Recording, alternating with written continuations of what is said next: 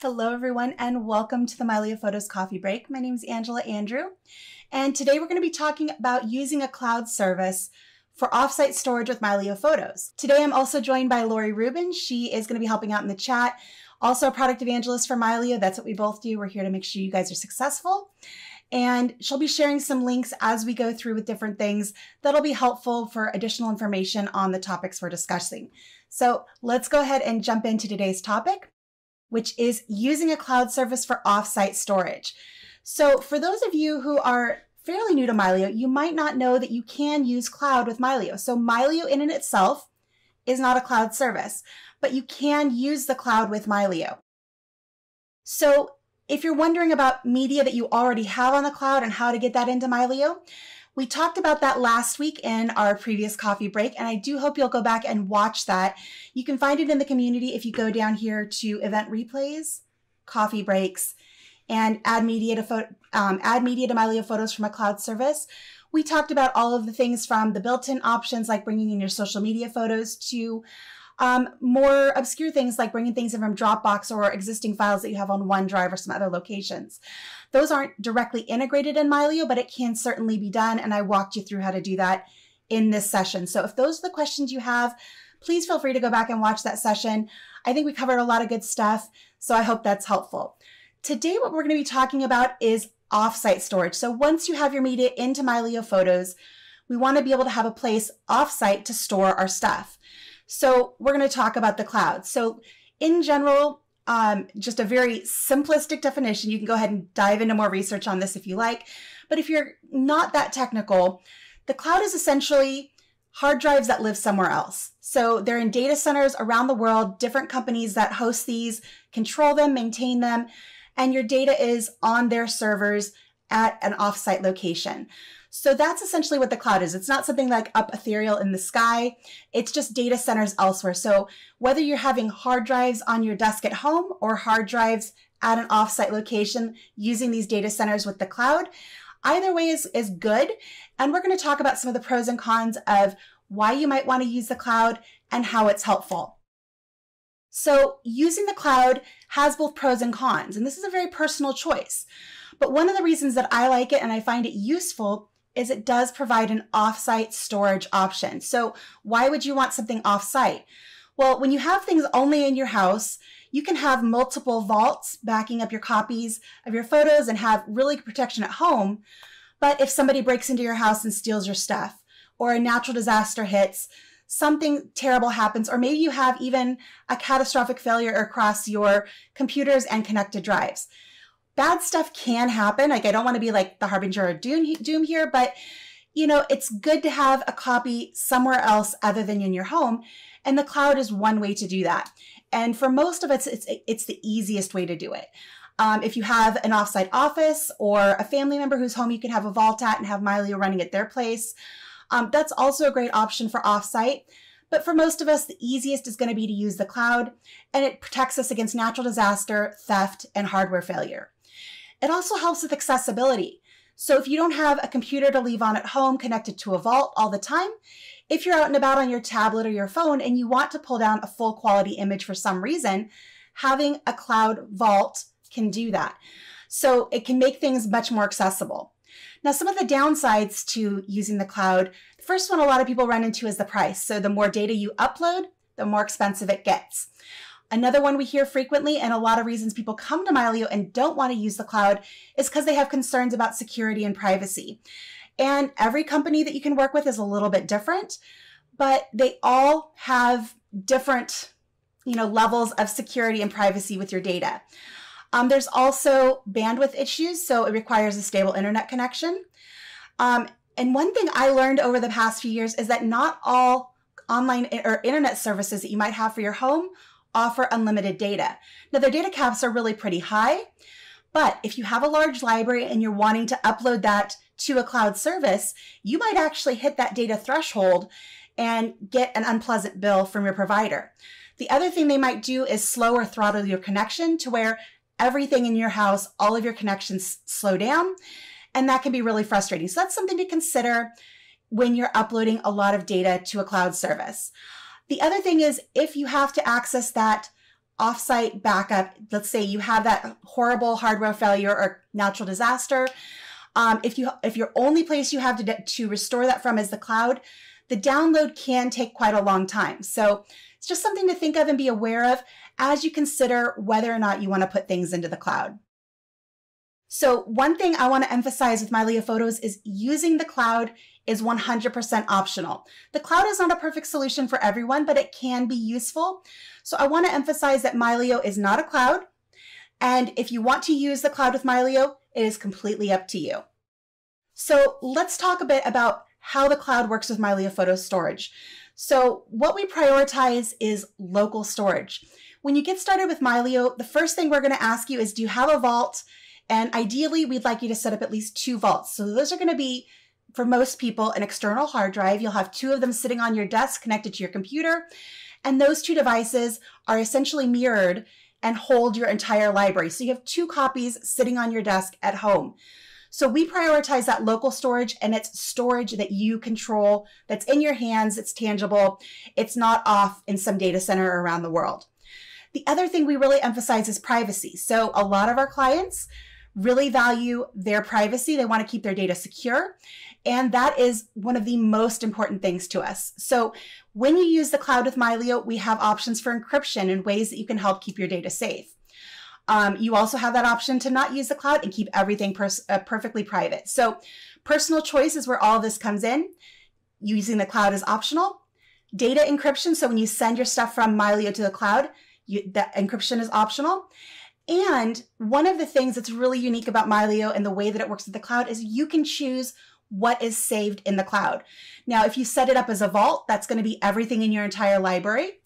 That's going to be your catalog, your thumbnails, your optimized images, and your original quality media. But if you don't want to put all that up there because maybe it's pretty expensive, maybe you have a huge library and you don't want to spend that much, you can choose what is saved to the cloud. So let's go ahead and talk about the services that Mylio can work with today. So for smaller libraries, I highly recommend using either Microsoft OneDrive or Google Drive. These are the 2 easiest clouds to connect to Mylio Photos, and I'm going to show you how to do one of these here in a little bit.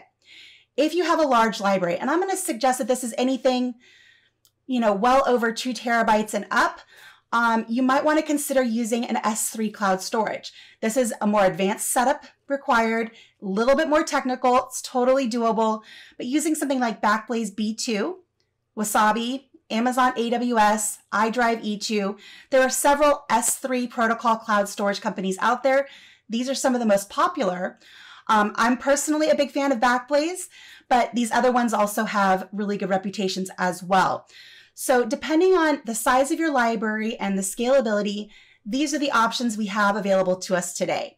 Now, I've been debating whether or not to tease something else here for you. So in the not too distant future, we are going to have another option. I can't talk about it too much, but if you're in that large library category and you're on the fence about whether to sign up now or wait a little bit to get something, I would say maybe wait about a month.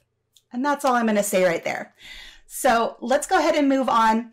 And one of the things we hear a lot is, well, what about Mylio Drive? So you say Mylio is not a cloud, but I see this thing called Mylio Drive. So Mylio Drive is a syncing service. That's primarily what it is. It holds your thumbnails, your catalog, and your optimized images. It does not hold your original quality files.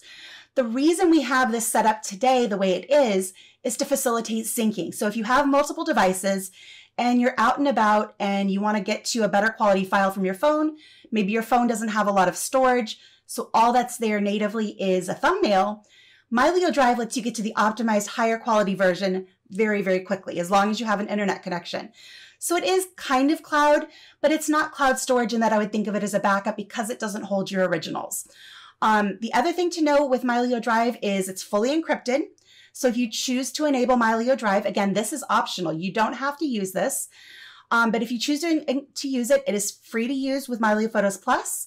It is fully encrypted, so the only way to get to that data is through the Mylio Photos application, logged in with your Mylio account, and it makes the syncing process much, much better. So that's a little bit about Mylio Drive and how that fits into this whole cloud scenario. So let's go ahead and talk about adding a cloud service in Mylio Photos. I'm going to jump over here to the app, and we're going to go ahead and walk through adding Microsoft OneDrive together. Before we do that, I'm going to just jump over to my dashboard and show you what I have in my account currently. So I'm going to go to Dashboard here on the left, Devices, and then I'm going to go ahead and scroll down here to the Drives and Clouds. Now you'll see I have a ton of devices here. A lot of this is because, one, I'm a little bit paranoid. Two, I work for Mylio, so I demo a lot of different things. So there's a lot here that not necessarily the average person can have, but it does show that you can connect as many devices as you want to Mylio. So here's my Mylio Drive. I do have that enabled. Right now it is downloading to one of my other devices, 22 optimized files. And my other cloud that I have here is I have Google Drive. I also have a Synology Vault here. This is a NAS device. We're not going to really get into NAS today. You can connect it similarly to a cloud. That is an even more advanced setup. So if you're not sure what a NAS is, it's probably not the right device for you because it is very technical to set up. But if you need to use a NAS, please know that you can do that, and you can set it up with an S3 connection. So you basically create your own private cloud with your own NAS. So that's kind of cool. Again, it's a solution for somebody who has a really big library and needs that kind of device. But for most people, something like OneDrive and Google Drive are going to do everything that you need. So I already have Google Drive added. What I want to do is I'm going to go ahead and scroll up to the top of my devices panel here, choose Add, and I'm going to choose Cloud Service.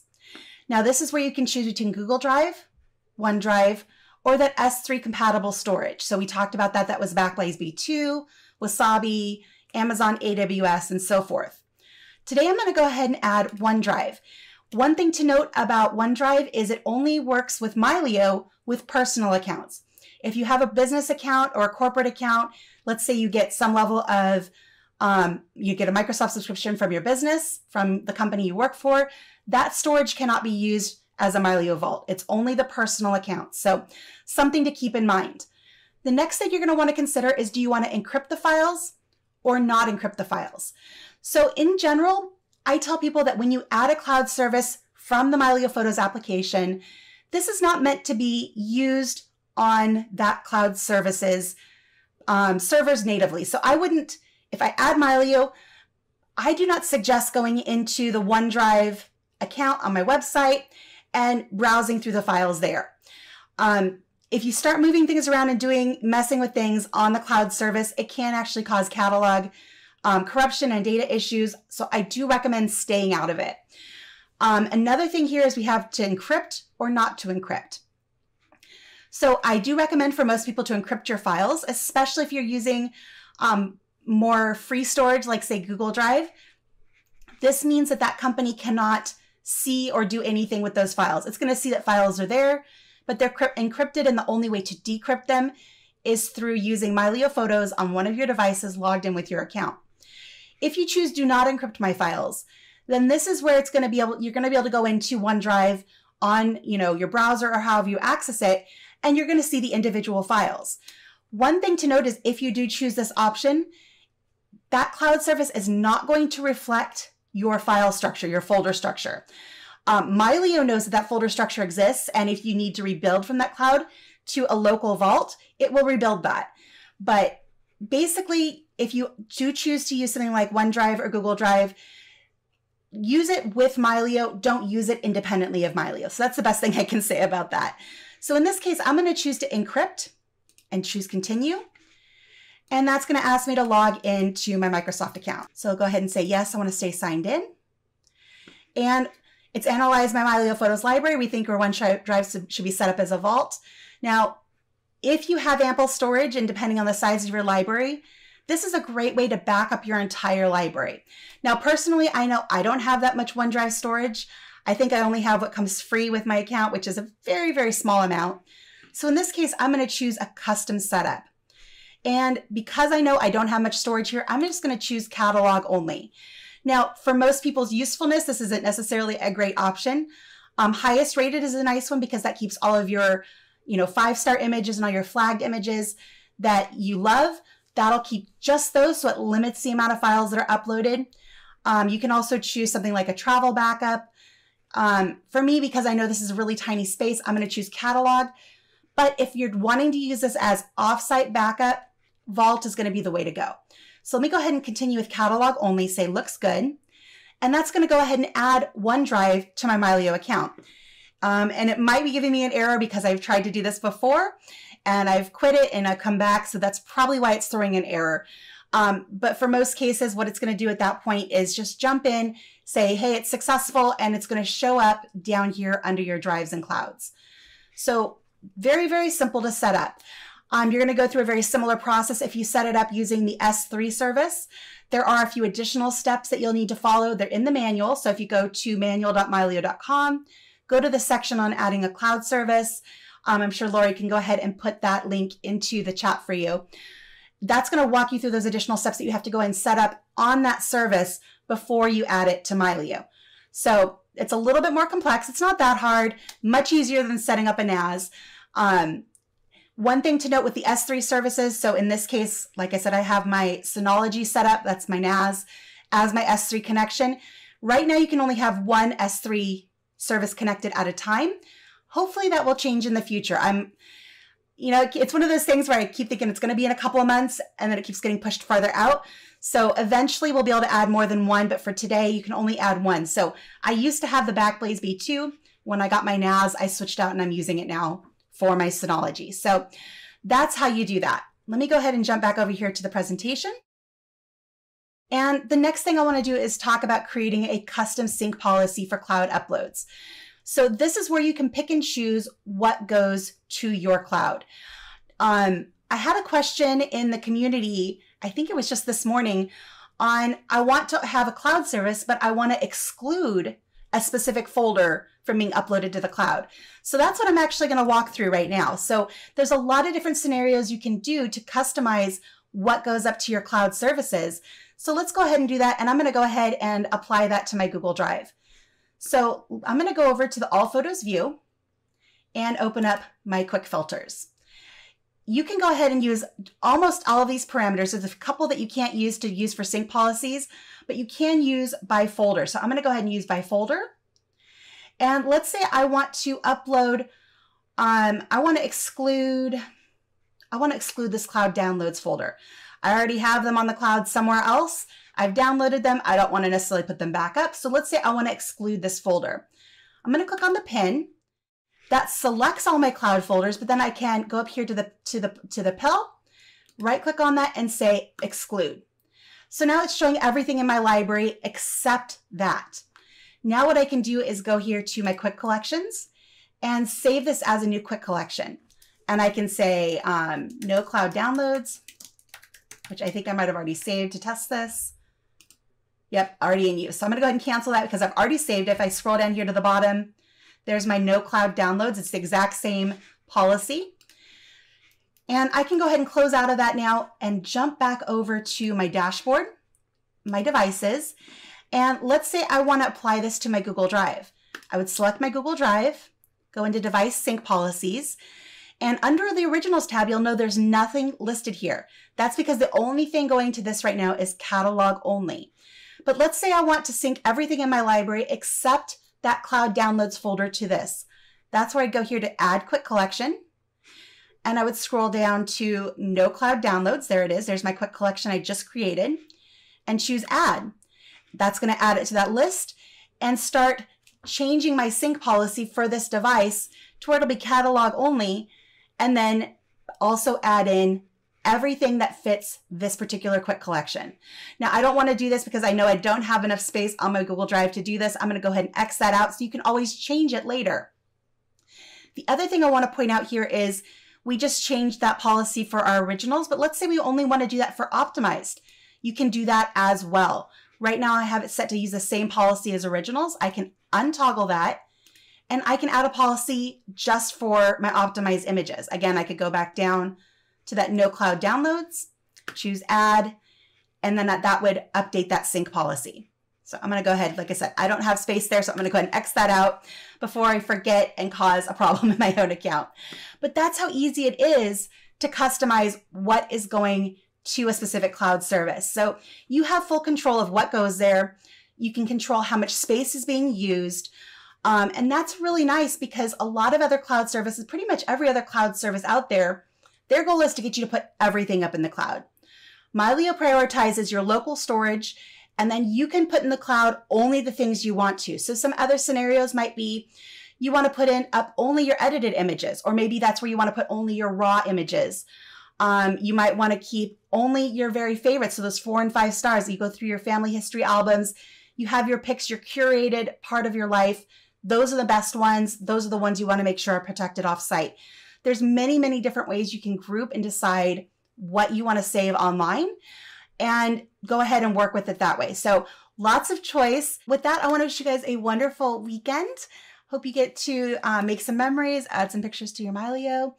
And if you're enjoying this program, please be sure to share your love of Mylio with your family and friends. We love getting personal referrals. Join us in the community, ask your questions. Lori and I are in there quite frequently answering. So with that, I'll wish you guys a great rest of your day, and we will see you next time. Bye, everyone.